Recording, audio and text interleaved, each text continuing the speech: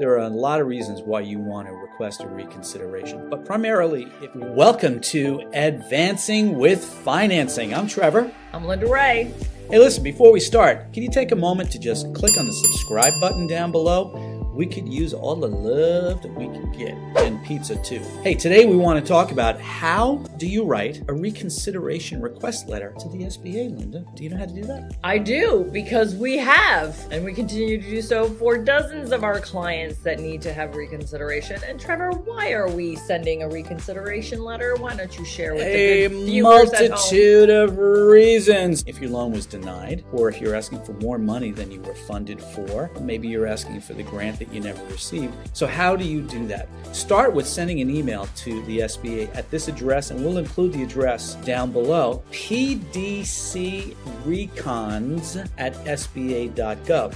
That's P. Peter, D. David, C. Charlie, R. Robert, E. Edward, C. Charlie, O. Oscar, N. Nancy, D. David, S. Stephen at sba.gov. Or watch this. Papa, David, Charlie, Romeo, Echo, Oscar, November, Delta. S. What was S? Sierra. Not Stingray? No, at sba.gov. Write in the subject line your EIDL application number and all caps reconsideration. Keep your request short and to the point. Quote, I hereby request a reconsideration for my EIDL application, insert number, end quote. When she says insert number, she means your EIDL loan number.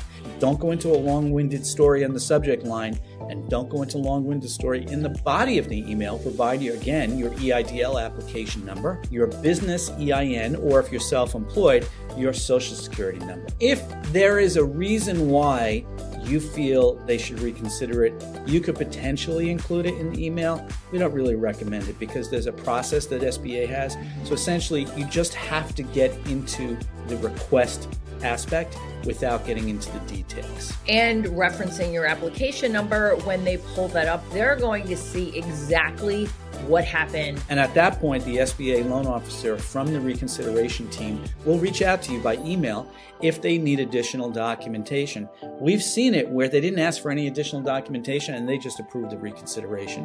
But in most cases, the clients that we've worked with have gotten an email asking for something like a signed IRS 4506 transcript form, or a tax return, or scheduled liabilities, or driver's license. They're basic documents.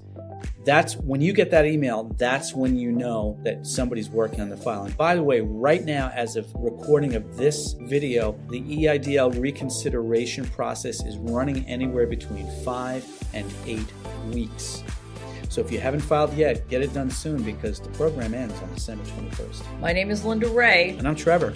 And we are Aurora Consulting. If there is anything you found helpful, useful, entertaining, educational, please hit that thumbs up, comment below, and subscribe so you can see every time we publish a video. We are trying to make sense out of this disaster of the disaster financing. It ain't easy, I'll tell you right now. It's difficult. It's a complicated situation, and we're trying to sort through it on a daily basis.